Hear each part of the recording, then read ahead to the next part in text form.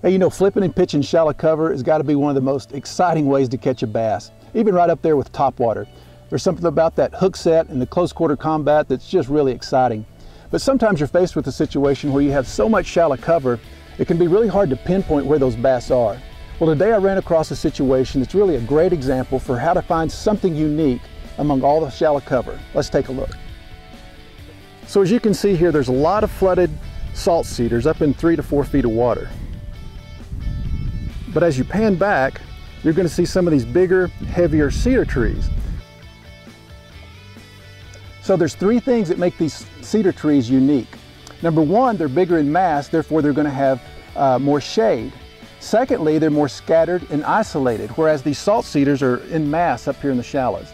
And third, where the salt cedars are 3 to 4 feet, these heavier cedar trees are going to be in 5 to 10 feet of water. You know, when you're flipping and pitching these heavy cedars, that's exactly what the Flapping Hog was made for. You know, it's got a nice compact design, yet it's still bulky enough to imitate a bluegill or crawfish that I think those big bass really focus in on. And with regard to setup, I've got a 4/0 straight shank hook and a 3/8 ounce slip sinker.